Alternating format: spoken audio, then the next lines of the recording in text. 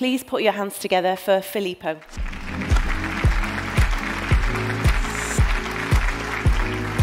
Thank you for the introduction. So I'm Filippo. First of all, what is MX3D? We are a startup currently, and we are developing a technology to enable designers, architects, engineers, everybody to create innovative structures and disruptive methods of creating with metal and 3D printing on a very large scale.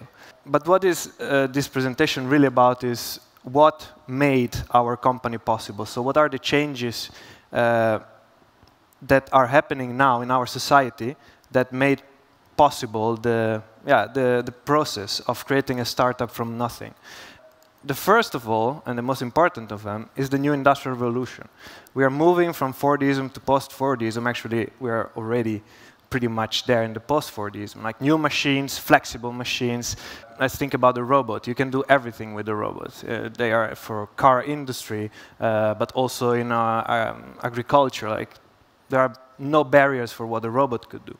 We have two main methods of fabrication. We have subtractive fabrication, like milling, lathing, and so on, and 3D printing, which is the latest baby in the fabrication world. Of course, 3D printing has limits. The main problems are the reduced printing area, like you can do tiny manufactures most of the time. It has long printing cycles. The machines are really expensive, and the materials are hard to find and also to manufacture, because metal dust used for laser powder bed, for instance, it's very toxic. It's not the greatest form of metal you would like to have to deal with. And there is a high need of post-processing because, yeah, the structures are quite rough in the end. Back 4 or 5 years ago, I was working in a design studio, and we were working mostly with new technologies. And at a certain point, we had to produce this chair that we designed. And in this slide, you can see every color in that chair is basically a different piece we had to split the chair into. It's like a puzzle. It's a metal puzzle.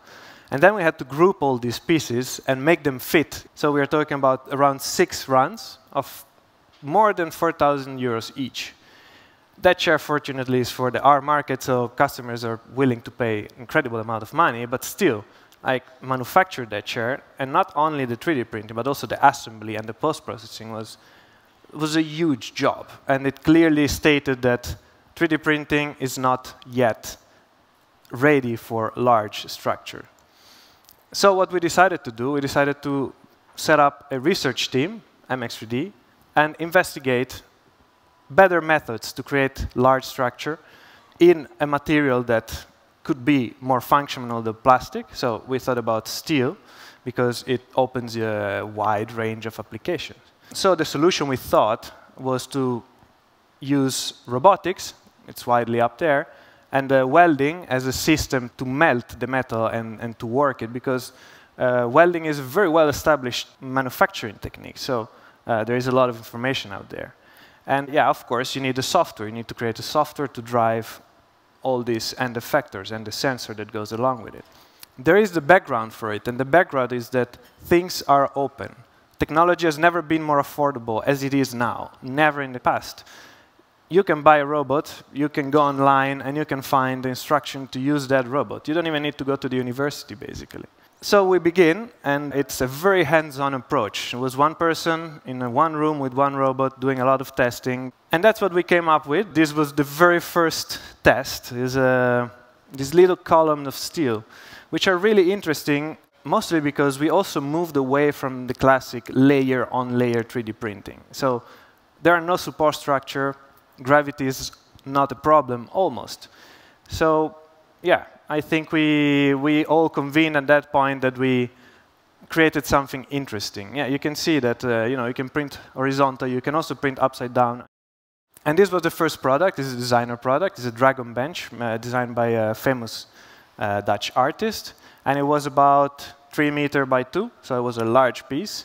And it's all made with wireframe, fully 3D printed. There was a bit of manual assembly in there, but mostly because the robot that we used was a very small robot. It was not a large robot like we have now. So what you do next, you scale up. We print around 5 tons per year, and that number is increasing rapidly. What is our strength? Of course, we can create a very large part. That's where everything begins. But we also can create smart structures, so we can embed a specific solution into those structures. There you see a pipe with a sort of macro lattice type of structure in it, and the freedom of shape. So not only layer on layer printing, but also the dots, also the possibility to create forms with this wireframe method. How this is possible? It's possible with a combination of tools, where the machine is one, so you see the very large robot printing a large part, but also how the machine is used. So in another circle, you see the machine moving along the structure that it's printing. And then, of course, there is all the design part of it, which is designed for assembly. Assembly, it's, of course, necessary, and the more you can design the assembly, the more your story makes sense in the end, and it's also easy and cheaper to manufacture. This is a brief example of what we did. So this is the biggest thing we printed so far in one run, and it's 2.5 by 3 meter. Stainless steel is a room divider, very heavy, but of course for the art market. And then we made a bike because everybody likes bike and they're easy to make, but they also are interesting because there is a load case on the bike, so you can also stress test what you're making. And this was the first big commercial project we did. This is a bar. It's all printed with stainless steel for the Museum of Modern Art in Miami. Architects came to us and said, OK, we want to do something special. Can you do it for us? Yes. And then we started to work with them because it's a two-way communication. They are the architects, we are the manufacturer, and we have to train them on how to use our technology. This is the most important part. How do you give tools to enable everybody to work with something that is unknown? So how do you communicate what the technology can do, how it can be used, and what are the challenges still open for this technology? So we decided as a team at MX3D that we should have gave the good example and create something special, something new. Like we had to push the boundaries of our own technology. So because we are located in Amsterdam, and it's a city full of canals, full of waters, we decided to print a bridge because it fits well with the city, but also because it's something that everybody can use. People can just walk over the bridge and see something different, see how the future might look like in a few years. We were inspired by tradition. So on the left side, we see how a bridge was built many, many years ago, 60, 70 years ago, and how we wanted to print our bridge. So back then, the machines already moved on the structure while they were building it. So we said, well, we could do the same. We can move the machine along the structure while we're printing it. It's not made with standard components. There is not a single I-beam or truss in this geometry. So we partner with many companies, and we created the digital twin. And that digital twin literally means there is a digital version of that bridge that is connected with sensors. So everything happens in the bridge happens in the digital version of it. We also tested it in proper ways. Yeah, you can see this is many tons of water and concrete. We jumped on it. That's the best test we did so far. Springy. So these are the sensor that we put on the bridge. And then we inaugurated it last summer during the Dutch Design Week. You can move it in one piece. It's really nice. Clearly, you can see that it's something unique. The material, first of all, there is no post-processing. It's rough. It looks like it came out of a spaceship.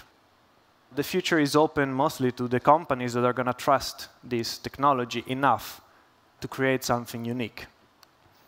And this was it. Thank you very much for your attention.